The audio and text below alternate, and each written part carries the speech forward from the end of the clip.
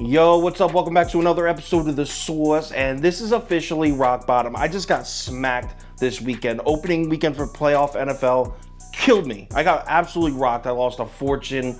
And I couldn't catch a break either, because remember NBA? We had 4 to 5 winning days last week. I got crushed on the NBA yesterday. I am officially on a cold streak right now. It always turns around, so let's keep the faith, but it sucks to be in the middle of this. So let's keep grinding, keep working, and we'll get out of it. In this video, we got an NBA game right here. We're talking Knicks, Timberwolves on a Tuesday night. Let's do it. Welcome to The Source.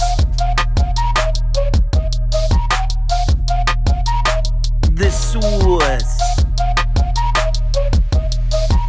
Source.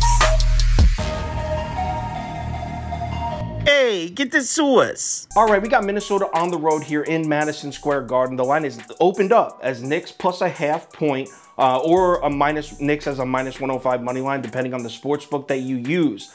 But as you can see, by 4 a.m. this morning, that line had moved all the way up to Knicks +2 already, and you can see the sharps all over Minnesota early. And check it out, the line keeps on moving. Even more Minnesota money comes in. We're looking at 92% of the money on the T-Wolves now, and the line is all the way up to New York Knicks +3. Sharps absolutely love the Timberwolves in this game, and it looks like the books do also. So let's cap this game. If you subscribe to this channel, you already know the first step. We're running the numbers through the spreadsheet according to the analytics. The line for this game should be New York plus 4.94.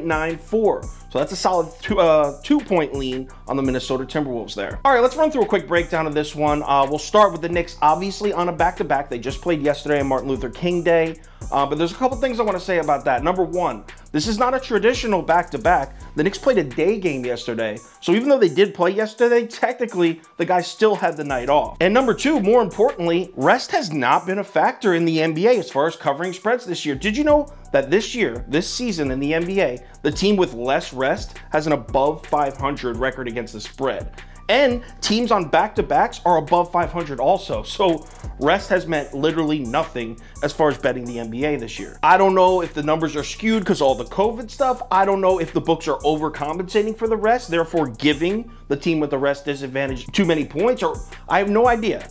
I can't explain it. All I can do is give you the numbers.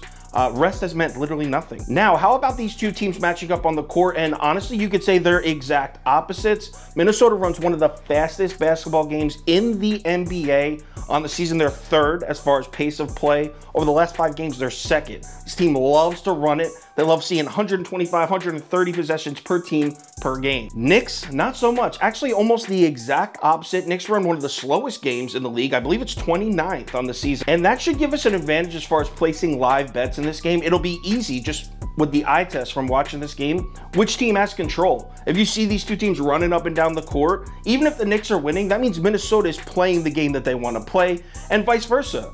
If it's a slow, a lot of half-court basketball, a lot of defensive, grinded-out basketball, that means the Knicks are playing the game they want to play. So even if the Timberwolves are winning that game, you know the Knicks may be in control in some way. Now, if you break down the recent games from these two teams analytically, Minnesota is like the clear-cut side to be on here. They have, in their last 5 games, Timberwolves have a net rating of, I think it's 11.4, 11.2 maybe, but whatever it is, it's #1 in the NBA. So according to NBA advanced metrics, the Timberwolves over the past 5 games have been the best all-around team in the NBA. And it's because the T-Wolves don't really have a glaring weakness right now. They're playing complete basketball. On defense, which has always been Minnesota's weakness this whole season. On defense, the Knicks are 8th. Minnesota's 10th.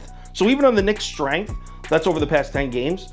Over the past 10 games, on the Knicks' strength, Minnesota's still right there with them. Offensive efficiency over the past 10 games, completely different story. Minnesota's all the way up at 9th. Knicks all the way back in the 24th spot. In fact, you can make an argument that RJ Barrett's the only New York Knick that's been showing up to play on the offensive side of the ball. The pick here is the Minnesota Timberwolves. It's hard to disagree with the books and the sharps here, but hold up.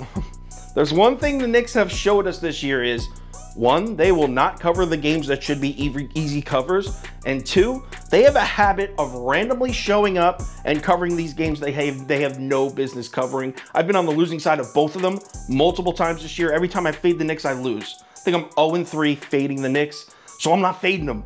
Give me the New York Knicks. I'll take the Knicks +3. Let's get a big win here in the Garden. Final ticket will be posted on KyleKirms.com. Only 2 NBA games tonight, so it'll be a really light one for basketball, or for NBA. College basketball, Toast cleaned up. I think he won plus 4.34 units last night. Toast absolutely slaughtered it. So let's ride his hot streak. His picks will be on KyleKirms.com as well, probably around 4:30 p.m. Eastern time, 5 o'clock p.m. Eastern time at the latest. Also, if there's any crazy last minute changes, injury updates, money shift, line movement, anything like that, I will definitely keep you posted on my Twitter, Instagram story, and Facebook. So make sure you check one of those 3 platforms before you place your bet. Coming off the ugliest weekend ever, my apologies to everyone who took those losses with me. I promise I lost a fortune myself.